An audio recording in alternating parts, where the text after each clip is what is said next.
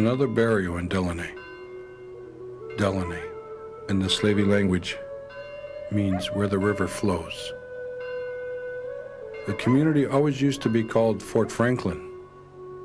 Now it's become known as the Village of Widows. No!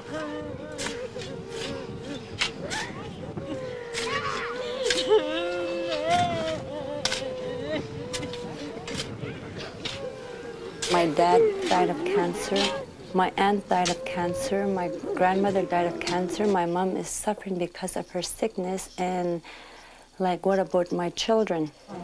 Because I still believe that once there's something in a person's genes, it carries on.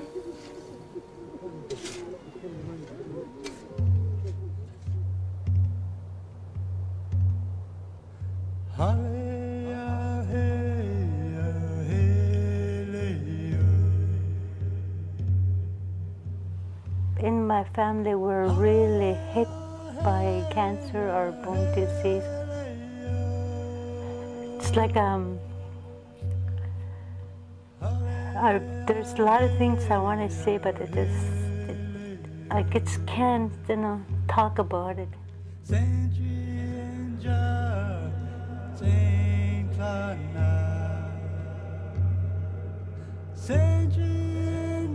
Their survival as a society is at question because the young men are floundering. They don't have grandfathers, fathers, uncles to help them face this confusing world. It's a deep wound.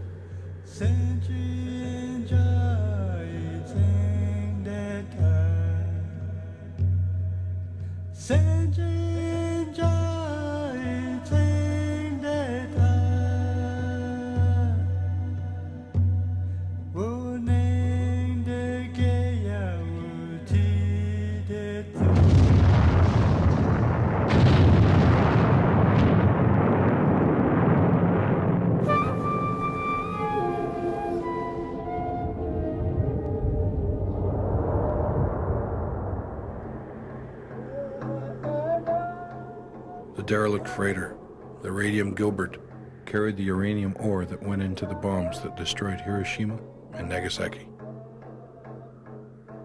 The Gilbert sits within plain view of the community, a sad reminder of the two generations of men from Delaney who worked for the mine that shook the world. The El Dorado mine was on the remote shores of Great Bear Lake, on the Arctic Circle, in Canada's Northwest Territories. The ore was barged from Port Radium in Echo Bay down the Great Bear River at Delaney. One industrial development and the DNA of the Satu region were flung across the ages into the atomic age. It was only 2 years ago that the community learned that 1.7 million tons of radioactive mine waste or tailings was still scattered around the old mine site. 1 million tons of these tailings in the lake. Tailings, the scientists say, will remain harmful to man and the creatures of this land for the next 800,000 years.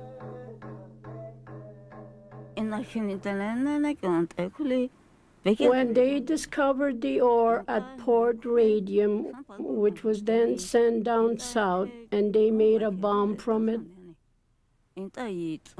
and destroyed all those many lives in Japan.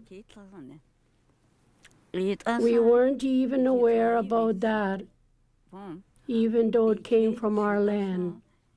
We Dene people are good people, and we don't want them to think it was our fault. I'm sorry for them, and I want to send my respects. I really hope that blame won't be put on us because we had no knowledge about all what happened in the war.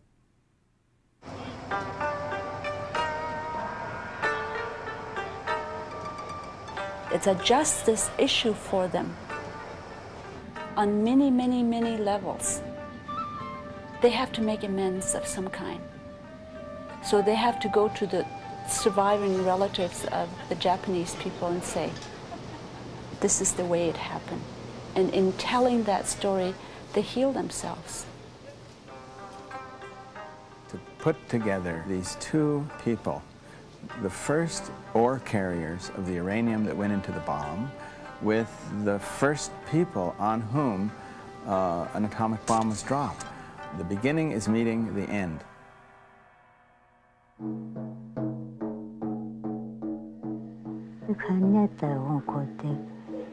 The prophet said in the future, after that mine closed down, things were going to change for the worse.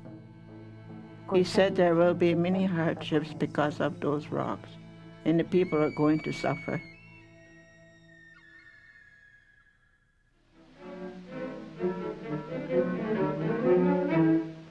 In 1930, prospector Gilbert Labine discovered pitchblende and silver ore on the rocky shore of Great Bear Lake.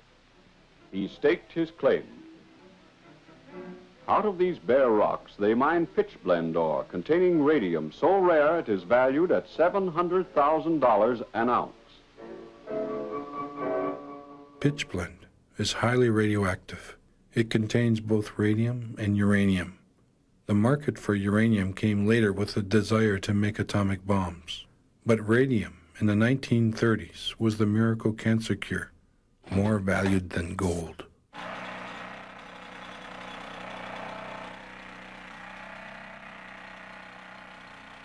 Nobody knew uranium, what it is.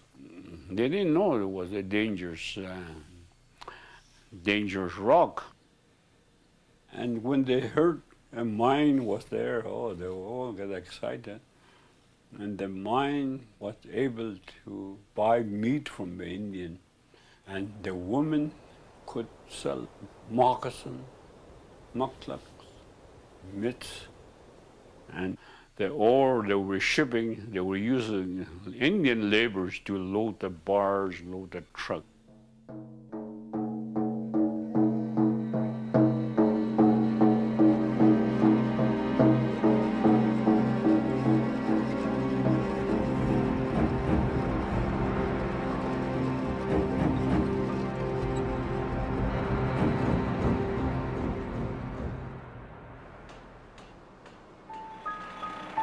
If you look at the medical literature of the day, scientists had acknowledged that uranium mining came, or radium mining came with a number of hazards, especially to exposure to gamma rays and also exposure to radon gases.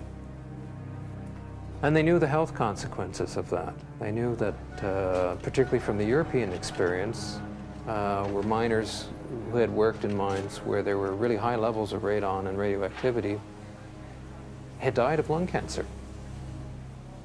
So we shouldn't be surprised then when we find that many of the Dene who worked on this project also died of lung cancer.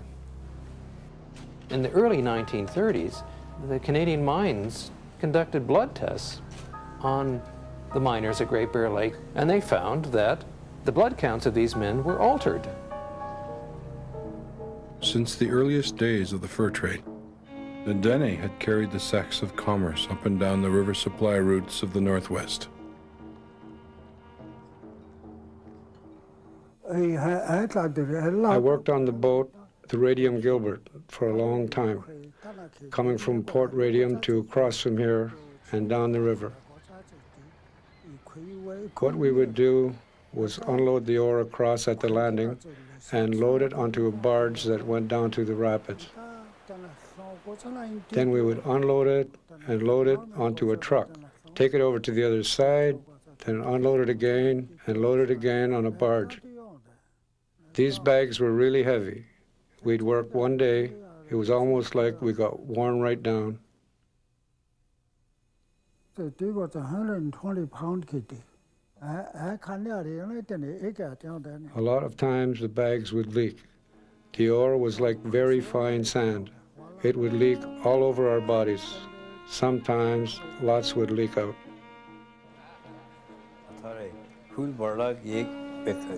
We used wheelbarrows to haul broken bags and transport them in boxes.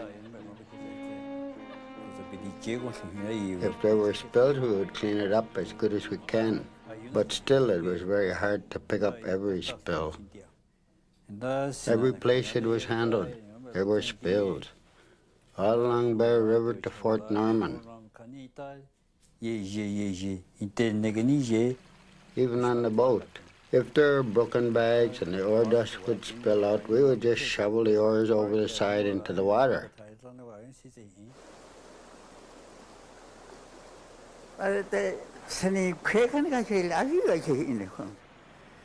We always used to wonder what this ore was and why they were hauling it.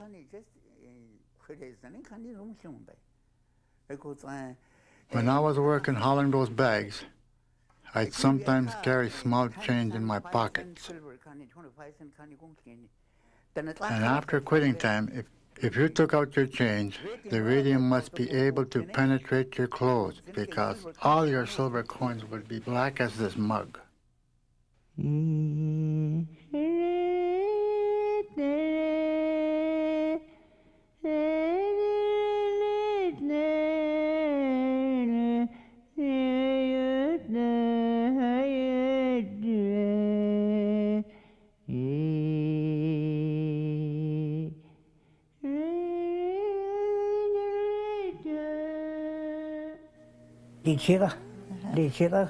Huey Ferdinand's dad, he wanted a tent made for him.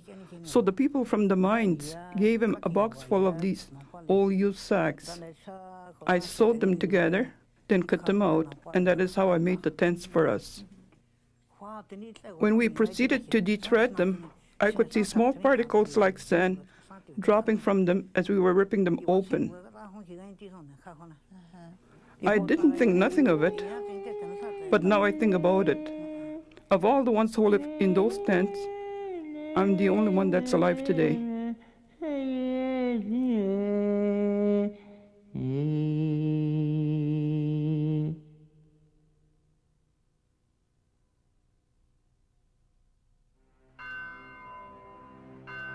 The war against Hitler had reached a critical stage.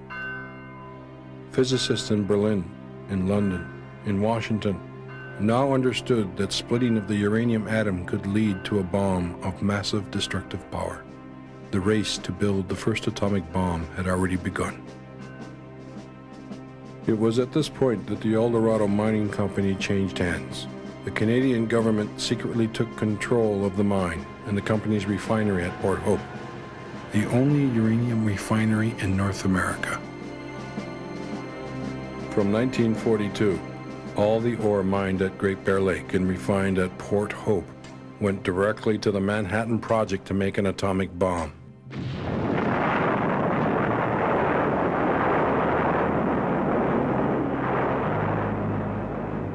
With this terrible new weapon, humanity had somehow learned how to steal the fire from the heavens. The destruction of Hiroshima and Nagasaki brought victory over Japan, but humankind has lived under this terrible specter ever since. 24 hours after Hiroshima, Stalin gave the order to build a Soviet atomic bomb, ironically with uranium ore that came from Great Bear Lake. Now the big threat came from Moscow. Up to the mine closing in 1960, every ounce of ore that came out of the ground was sold to the American military for bombs. I wasn't at all surprised that the Dene were treated the way they were, that they were told nothing. They were simply enrolled to be coolies for this mine. What surprised me was that the government treated both the Dene and its white miners with equal disregard. The white miners had no more information about the health hazards of what they were doing than the Dene ever got, and both groups were essentially written off. Ron and Derek are both suffering from serious illnesses related to radiation poisoning. They both went to school at Port Radium in the early 50s. It would seem that even the middle management shared an astounding lack of knowledge over the radiation hazards at the site. Derek's father was the mine superintendent. My dad built a sandbox for the kids so we could have something to do on recess in school. So there's no sand up there. So we used tailings instead. With a highly radioactive. That's what they fill the sandbox. We were playing in our sandbox in the school. And the kids played in it, babies. And I remember my stepbrother and sister, and they were just toddlers playing in that, you know, with their cars and all that. It's just like flour. It is because it comes out of the ball mill, and it's just pulverized to nothing, and it just blows around, just like a bag of flour would if you left outside in the wind. It's gone. There was clouds of this stuff blowing all over the camp. It was everywhere. It was in every room of your house. It was in your cupboards. It was in your bed. It was everywhere.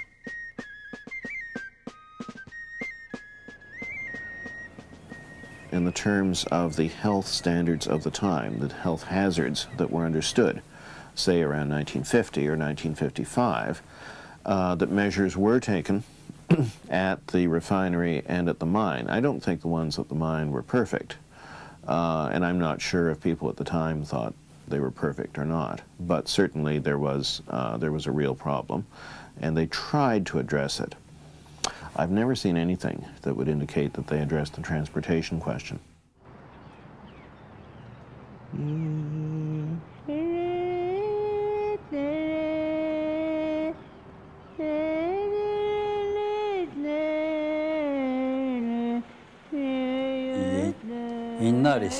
In those days, when we were working down at the rapids, all the men working there had their families with them. There'd be lots of children around. It's true. We had our tent set up right on the spot where they used to stockpile all those bags. We raised our young children there. We spent 7 summers there.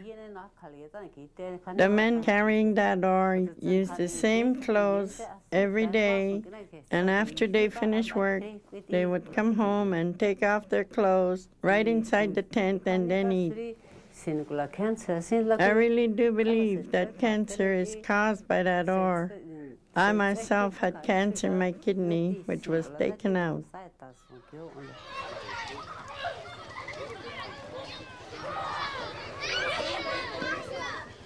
I had 7 children, and 4 of them died, plus my wife, and they all died of cancer.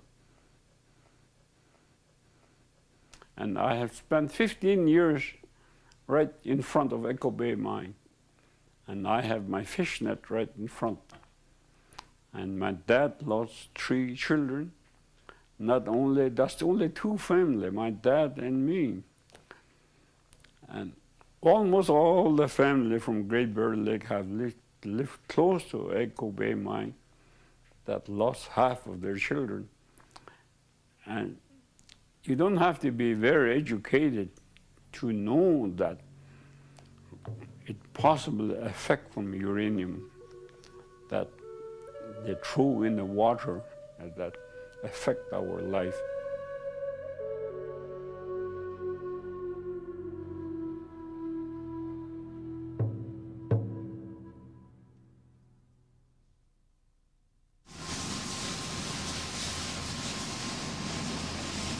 It's a long boat ride from Delaunay to Port Radium. Leading the Dene guides are Joe Blondin and Huey Ferdinand. They are taking the photographer Robert Daltredici across to explore the old mine site.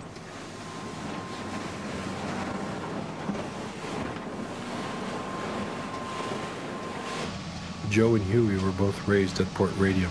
Both had their families decimated with cancer.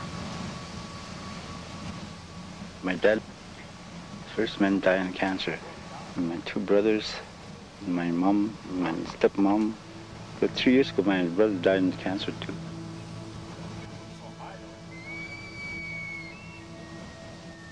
Oh, the monument of that.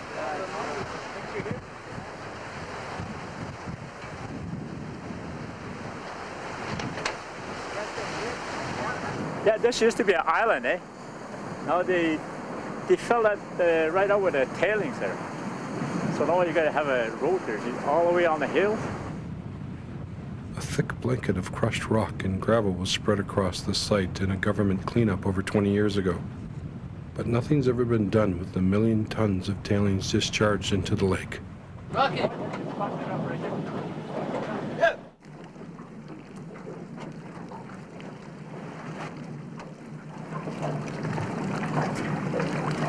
a lot of steel. Yeah. A lot of steel pipes sticking out on the bottom.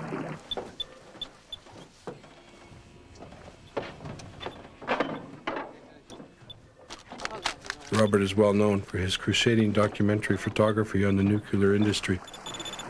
40 times. 40 times background.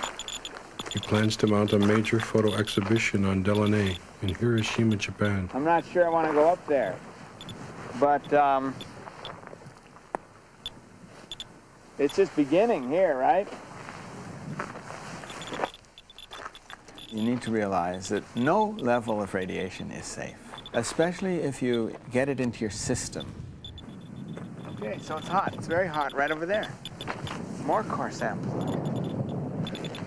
I get worried when it gets past 50 and to 100, but the industry will tell you that's so low it's no problem. Whoa, 45. 50, off the scale, 100. This here's caribou tracks right here.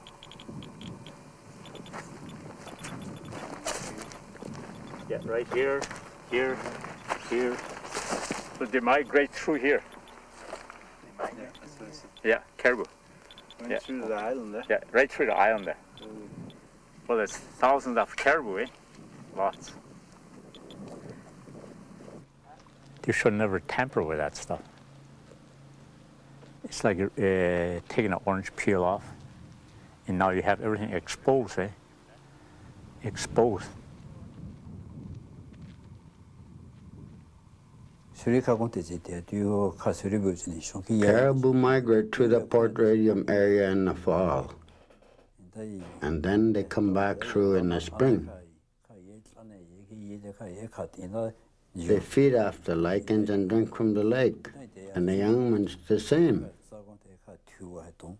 It's been an important area for Dene people for thousands of years. Now we hear about the effects of that ore. We don't like to go there now, it's too dangerous, but the animals that live off the land, they don't know about the danger of that place. It will be difficult to measure the effects of port radium on the migrating caribou. The Arctic acts as a sink for airborne pollutants of every kind. Radionuclides are high in the caribou right across the north.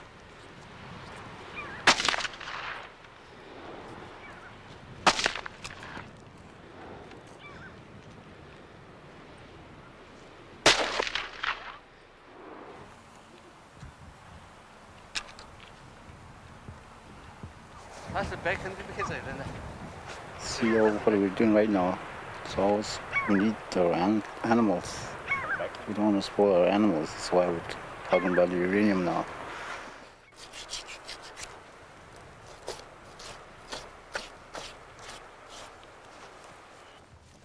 Sharing is the foundation of Dene law.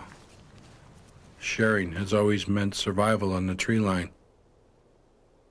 The meat will be taken back to the community and shared amongst the widows and neighbors.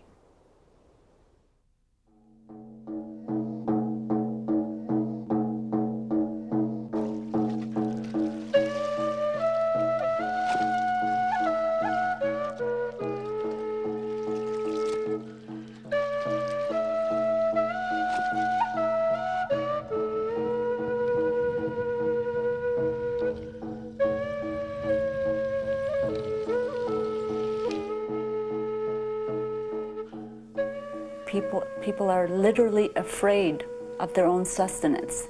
There's fear of their own lands. There's fear of and they don't know what the contaminant levels are, and that's a bad way to live.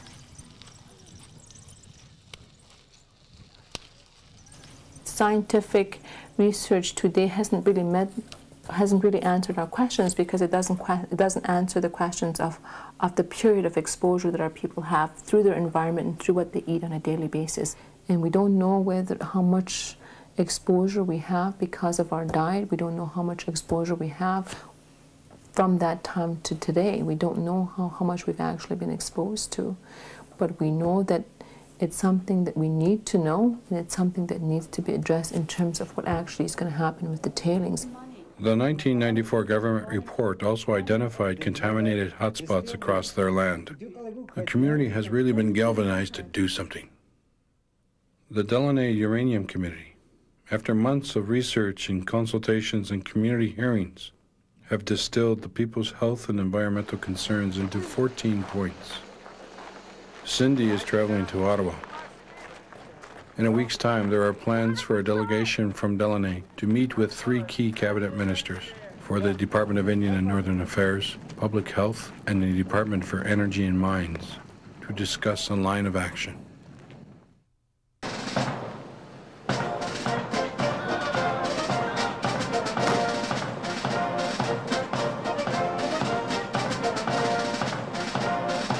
Mr. Speaker, on March the 20th, the story broke in the Calgary Herald about the government's responsibility for radiation death and sickness in the Dene community of Delaunay. Mr. Speaker, a gentleman diagnosed with bone and lung cancer last week has just died. 72 hours before the meeting, Cindy learns that the rest of the delegation is stranded in Yellowknife, 3,000 miles away. Their plane tickets have been issued by the Department of Indian Affairs, but not authorized. No one in the delegation has the cash or a Visa card to purchase fresh tickets. I don't think we're asking for anything more than honorable way of dealing with this situation. And we have dealt with them honorably, and they have tried to tie us up in the bureaucracy. And I think this nickel and diming is a way of making them give up and go home.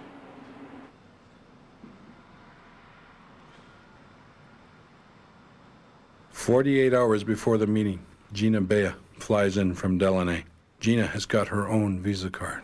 This would be, if it were to happen, this would be a historical moment, because this would have been our first meeting with ministers. It's never happened before. We've never got even an acknowledgement by even the local bureaucrats back home. So this would have been major for us, and unfortunately the rest of our delegation, I know that 2 of our other delegation is going to be attending the one in Yellowknife. The arrangements have not been made for them, so they can't travel here. It's the morning of the big meeting. The Dene lawyers have arranged for Joe and Elder Paul Baton to fly in on the overnight red-eye. The government go 19 well, go can as 19 is on. You have to. We can't argue with them. You have to do something. We lost all our family. Every one of them, frankly. Okay, they're trying to get you so tired and so frustrated and so unhappy that you just go back and you just give up. Okay? They're trying to put that squeeze on Murray and me by not giving us an air ticket to come. Okay? Not only have we paid for our own air tickets, but on the weekend I paid for the tickets for the other people to try and come, because the government screwed that up. Okay? They're putting a squeeze on time, a squeeze on money, a squeeze on the help you need, and they're hoping you will give up. What they're saying when they say that book was prepared by your lawyers is they're saying these people here are not telling us the truth when they wrote this letter. I find that's not respectful. And it's funny, when the government says the Aboriginal people always bring us oral history, we can't believe oral history. Then when you bring them written history, they say we can't believe it's written down because we know Paul Baton can't write, so it can't be the truth. We want the oral words. That's a terrible thing to do. And that's what they're doing to us now. This is the first time that our efforts have been united in doing this as a community, and without influence from outside, even from, your input was not really put into that. It was our words. You facilitated. This is what we want. Empowerment and all these programs they facilitated, supposedly that's what it's all about, so that Aboriginal peoples will say what it is they want and governments will assist them. This is like a logbook now. You just gotta stick with what it says in here, and like you said that we don't know why they want a story, and because our stories implemented already. Everything's in here. This is what we've been talking about all these years. And just gonna stick with this.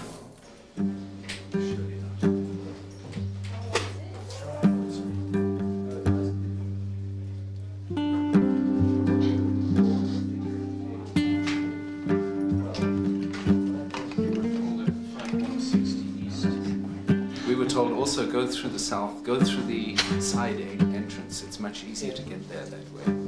We were phoned during the meeting and told 160 South. They said it's a room full of Aboriginal art, which looks to me as though.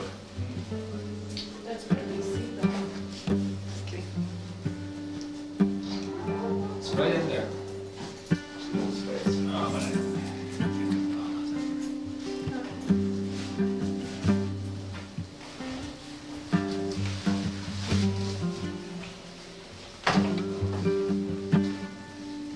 Yes, 160 South Center. Okay.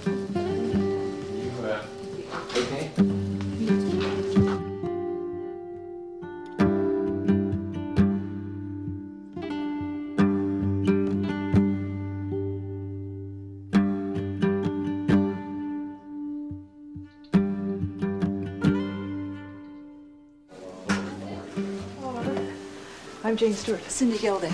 This is Elder Paul Baton. He's a traditional chief. Pleased to meet you, Chief. Yes. Yes. Jane Stewart, a Indian Affairs Squawk Awe. Yes. And this is Joe Blondin Jr. Pleased to meet you, Joe. Yeah.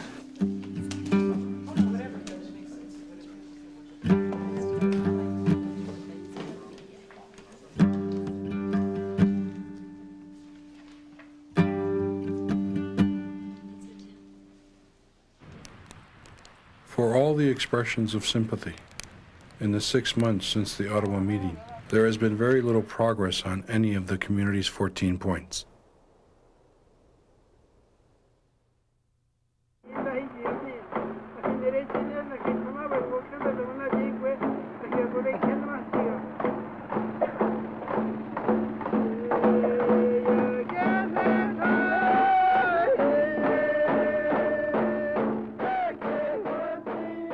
There's a remarkable grassroots revival of traditional Dene values taking place in Delaunay. The Satu Dene have turned to the teachings of their great prophet from the past, Vetsio Ea, seeking spiritual help to make it into the future. Prophet Ea said, this is the place that you're going to go. Later on in the future, when wrongs start happening, people are suffering. You come to my house and you will have fish and you will have nourishment. You will have the ability to heal yourself. Today, when the people speak of the grandfather, they are speaking of Vetsio Ea, the spiritual grandfather of Delaunay.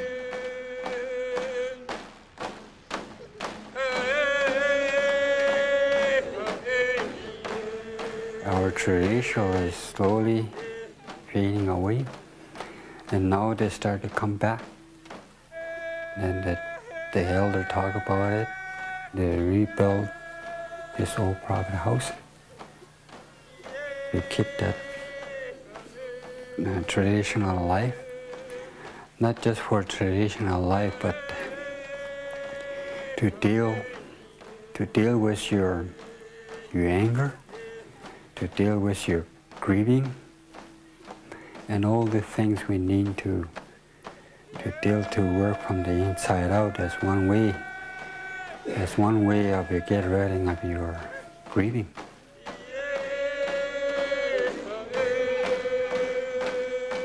It's like a whole new religion. And so what is happening now is a lot of the widows are saying, well, the grandfather said this. But there's a whole ritual and culture building around what is a big hole in Delaunay, and this grandfather's philosophies and teachings seems to be getting a lot more into sort of a religious observance than at any other time. It's almost like the ghost dance, you know, of the U.S. Indians.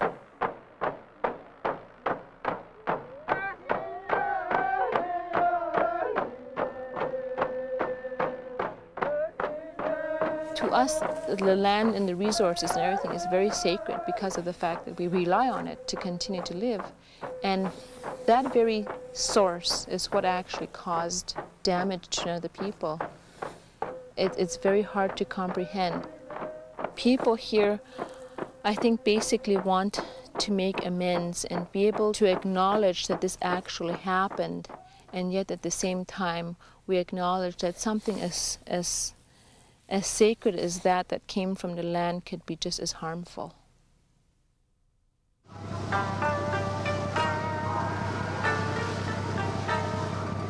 When you go to a foreign land or a foreign country, you're supposed to pay homage because it's a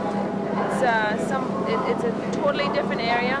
It's just a sign of respect, and you have to give something back in return, and just to say thank you for having like a safe travel so far, and also asking for a safe travel back to our homeland.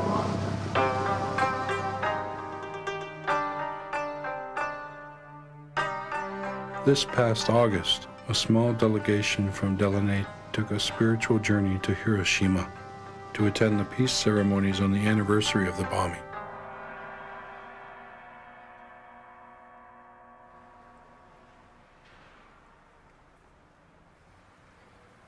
Hiroshima, the city on the water, has been described as a city divided in two: those who can never really know, and those who can never ever forget.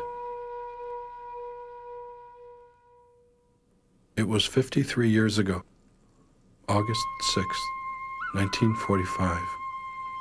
In the gathering heat of the morning, the earth shook to an explosion never before equaled.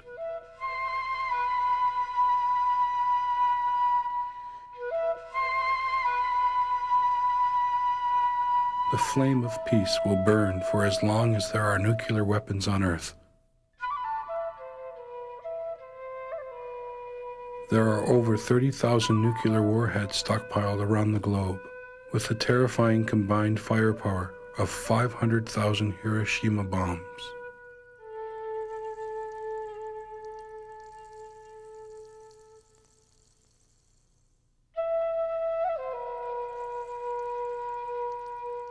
There are over 200,000 names contained in the stone coffin.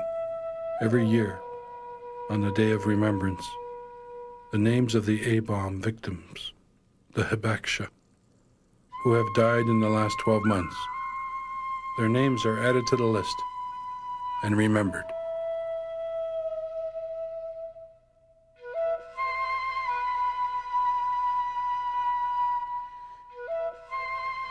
The terrible legacy of Hiroshima will live long into the future in the human genes.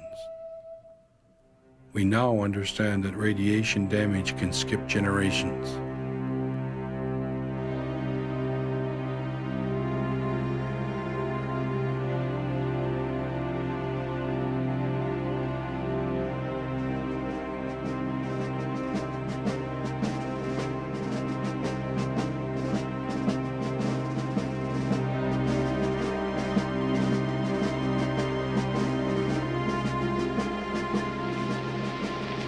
The weather improved as we went along. We felt that it was our lucky day, and we knew it was as we made the final approach toward Hiroshima, which the navigator hit right on the button.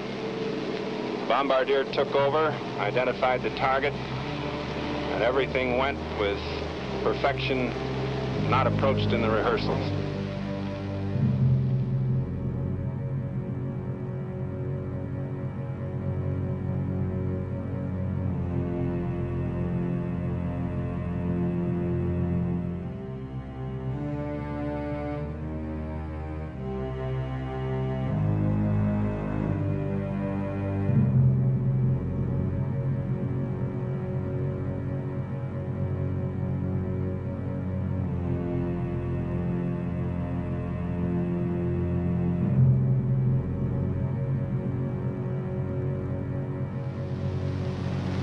everything was a success. So we turned around to take a look at it. The sight that greeted our eyes was quite beyond what we had expected, because we saw this cloud of boiling dust and debris below us with this tremendous mushroom on top. Beneath that was hidden the ruins of the city of Hiroshima.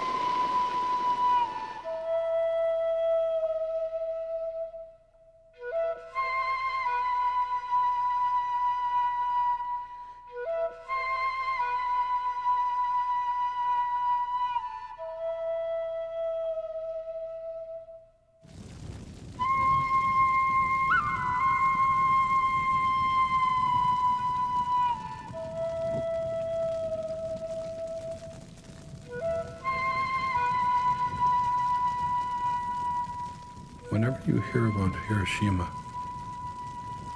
whatever terrible, horrifying stories you hear, all of it happened.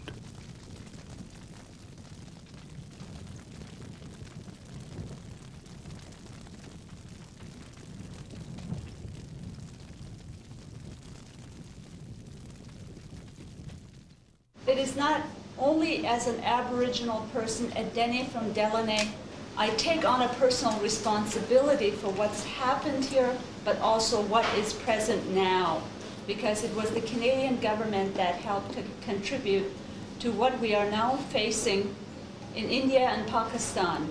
And when I was a young woman in university, I protested against atomic bomb explosions testing off the coast of Alaska, because I never ever wanted to see my daughter face this day, but she is now. で、私は大学生時代にアラスカでも行われたで受け止めております。で、これはただ私がデネである。So it's with gratefulness to all of you for holding up the shining light on a global level for all the rest of us to follow, and I hope that this first visit will become a pilgrimage for peace from our people, and that we will continue working together and praying together for peace. ございました。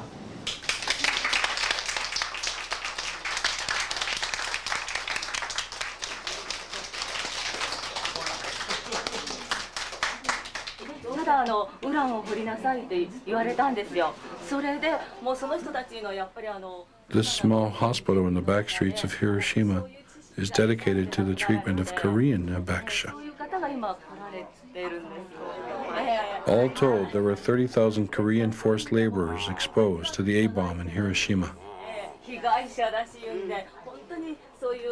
For these Korean habaksha, the hospital is a ray of hope. Their sickness is linked directly to radiation exposure, the atomic plague. We come in here to learn. We heard about the problem of A-bomb, which people have really suffered. We, as an Indian, we share your sorrow, our sorrow, and we share that together. I am part of you. Indian law goes like that. There's no stranger in the world. Everybody is your brother and sister, and as an Indian, we love each other. So therefore, I love you people, and I see you that you are my brother and sister. That is my general thinking as an elder. 私たち他人とは思いません。こういう気持ちを分かち合うような文化ですから。で、ここへ来たのはお互い苦しんだことを分かち合うために来て、私たちはあなた方のことを兄弟のように思って愛しています。だからね、ありがとうございます。あそこはね、役者がね、何人ぐらいおりますか。まだね、東洋人にちょっと近いですよ。So he says we have the same skin color, and yeah, so we feel not some. Quite the same. Not quite the same, but yeah, we look alike. So we feel. He thought you were Japanese when he first saw you. Yeah, what is you? I was thinking to get married in Japan. Look like. Because I'm deaf, maybe no good looking. Nobody look at me.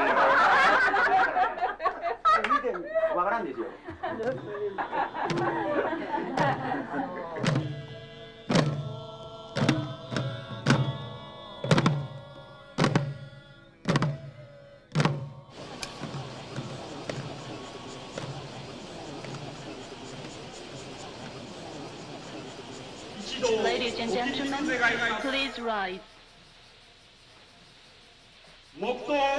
Silent prayer.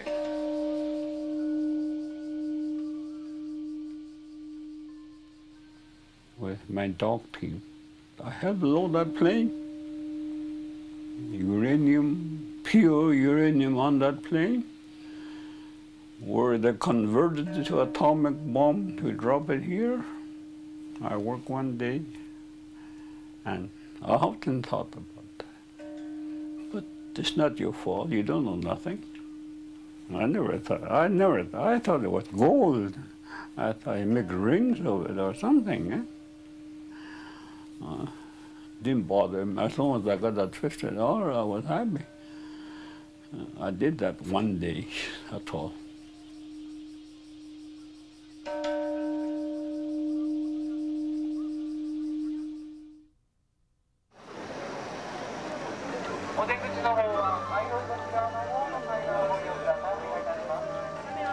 The lantern ceremony on the banks of the River Ota brings the Peace Day observances to a close.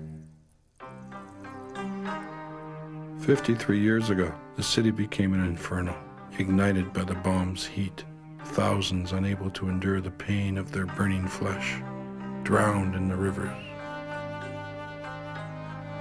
Poems, thoughts to family and loved ones are written on paper lanterns and set afloat to console the souls of the dead. Thank you.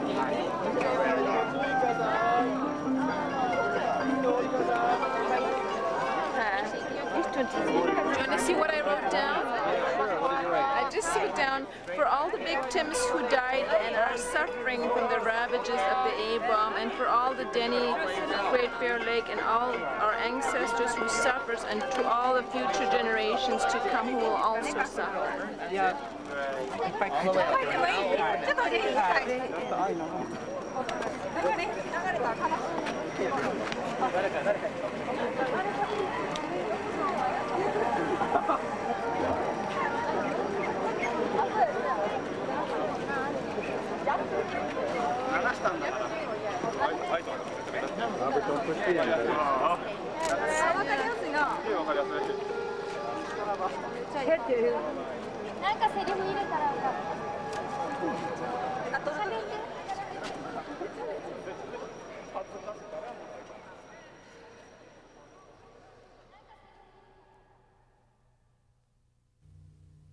When you go down to the lake, you hear eagle flying off from a distance, and as they come closer, you can hear him let out a squeal, and then dive down to the water, pick up the fish, and go across, sort of bounce across, and then fly off.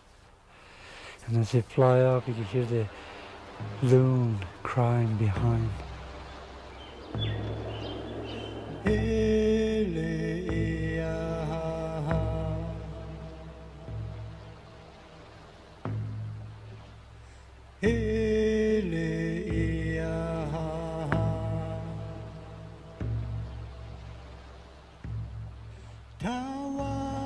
My little boy, he's 4 years old. He always said that he missed Dad. He saw his daddy dying. He was really crying. I really do miss him. Everything I touch just reminds me of him. Just only me, I would stay all night with him. I'm really sleepy, but he said, after I die, you can sleep how long you want, so I hope you don't mind, don't sleep.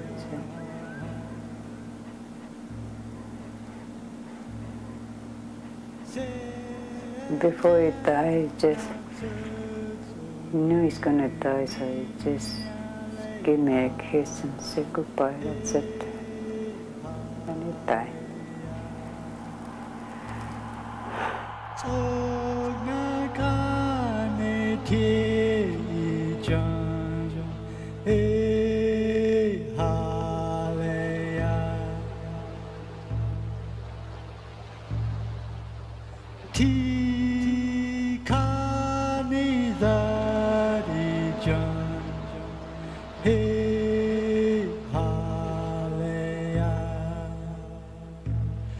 To say